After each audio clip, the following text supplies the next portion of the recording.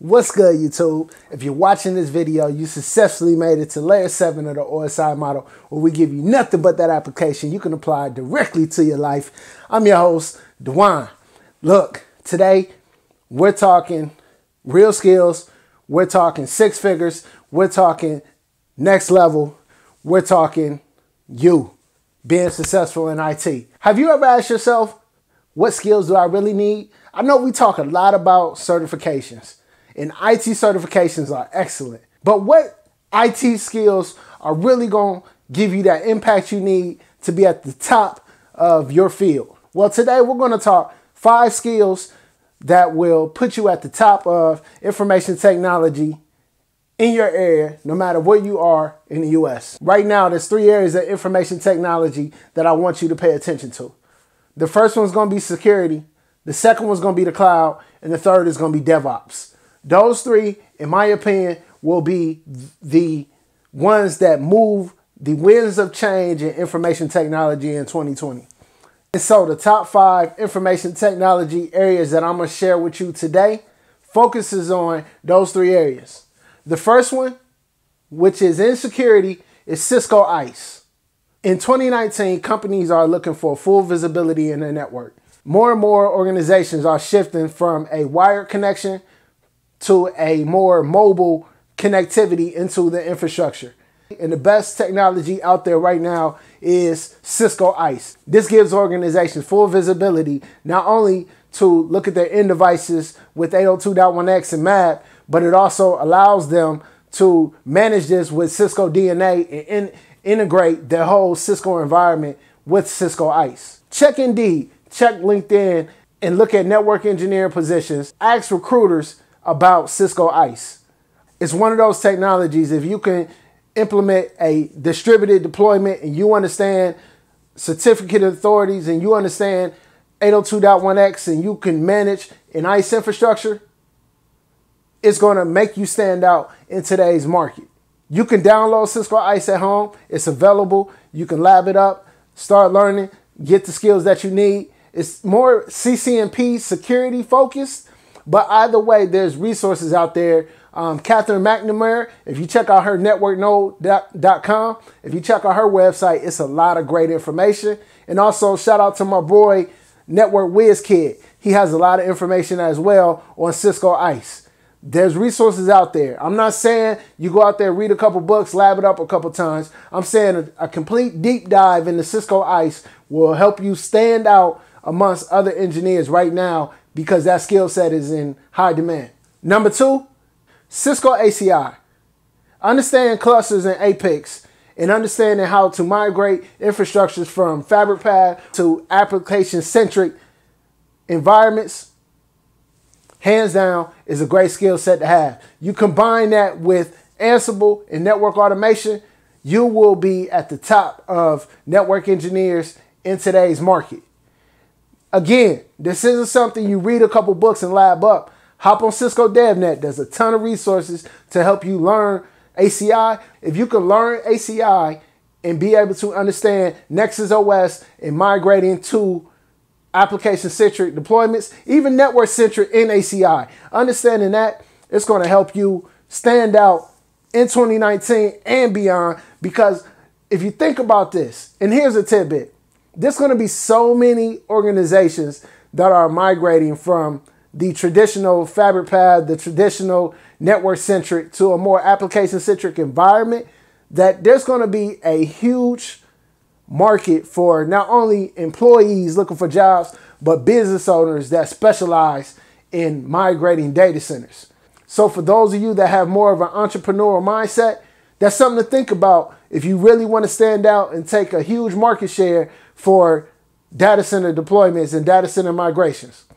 Again, check out Cisco DevNet. There's a ton of resources on ACI on there as well. But you got to put in the work. You got to put in the work. One more thing before we move on to number 3. The ACI portion also integrates with the cloud.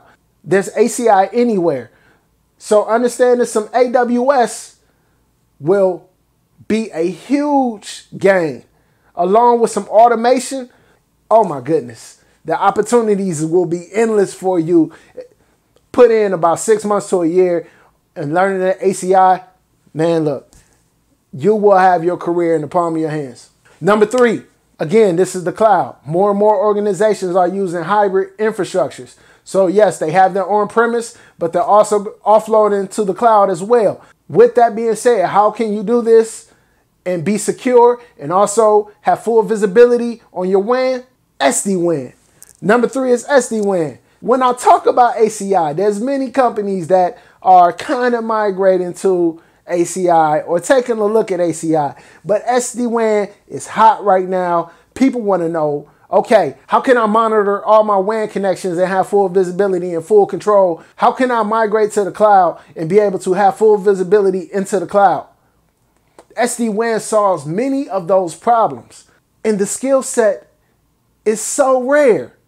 If you really want to stand out, like I said before, Cisco Ice, ACI, and now SD-WAN with Cisco Viptela, you will be ahead of your class.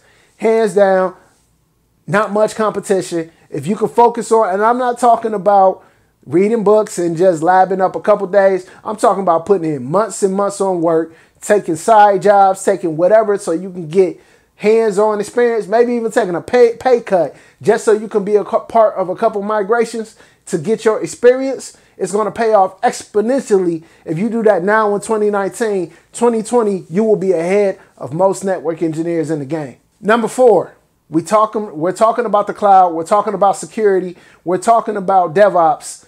One technology that covers all of those, all 3, is going to be Linux. Linux is IoT, Linux is in the data center, Linux is in the WAN, Linux is in the cloud, Linux is everywhere that you want to be. If you're at home watching Netflix, Linux is there. If you're in your car, I'm sure Linux is in the dash. You name it, Linux is there. So when we start talking Linux, if you want to be a system engineer or some type of server architect, understanding Linux at a deep level, with managing backups, managing server application, managing web nodes, managing your whole data center pretty much when it comes to being able to script in Linux. Because when we talk the cloud, many microservices and containers are written in Linux, Docker, Linux. So when we talk about Ansible and everything else, most of those automation tools that we mentioned are ran on Linux. So we mentioned number 1, Cisco Ice. Number 2, ACI. Number 3, SD-WAN. And number 4, if you really want to stand out, is going to be Linux. And number 5. Number 5 brings everything that I mentioned together. DevOps. Learning DevOps to be a DevOps engineer or a site reliability engineer.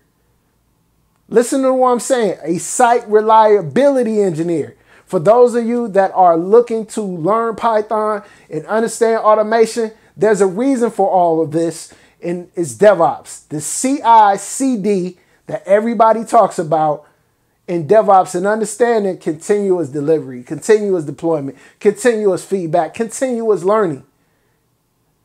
Organizations want to release their products, their applications at scale as fast as possible. They want to revise their applications as fast as possible. They want to push out code as fast as possible, continuously.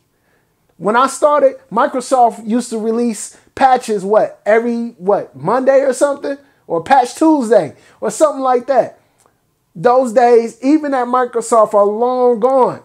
DevOps has encompassed Microsoft, Netflix, Amazon, you name it. Whatever organization is on top right now, they're using a DevOps model because it brings along Agile. It brings in ITIL. It brings in Lean. All of these frameworks come together to create a DevOps model that allows a organization to really take control of the market for their specific product.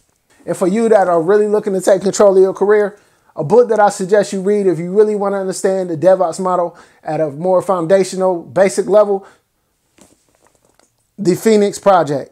I'll leave a link in the description for this book. This book tells a great story about DevOps and how it's implemented in a failing organization. And so for you as a DevOps engineer, you're working with the business, you're working with operations, you're working with the developers, you're working with all these pieces to help the organization win. And for you that are looking to be a site reliability engineer, look, you understand in Linux, the needs of the organization, network automation, DevOps, software automation, and bringing all of those together and helping your organization win. I want to see you win. The skills that I've listed in this video, if you do your own research, you will see what I'm talking about. And that's what I put this video together for, is to help you think. Don't chase the certification. Chase the skills, and that will lead you to your dreams, your goals. Opportunities will be endless for you.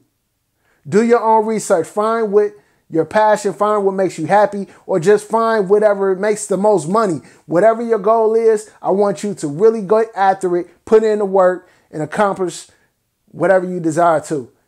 I'm here to help you. My name is DeJuan. If you enjoyed this video, hit it with a like, share it out to somebody else if you think it'll help them. And in the comment section below, if you agree or disagree or you have your own thoughts, I would love to hear them. Share them so that way we all can have a conversation about the skills so we can help each other grow and advance our careers. I thank you for watching this video, and I will catch you on the next one. Peace.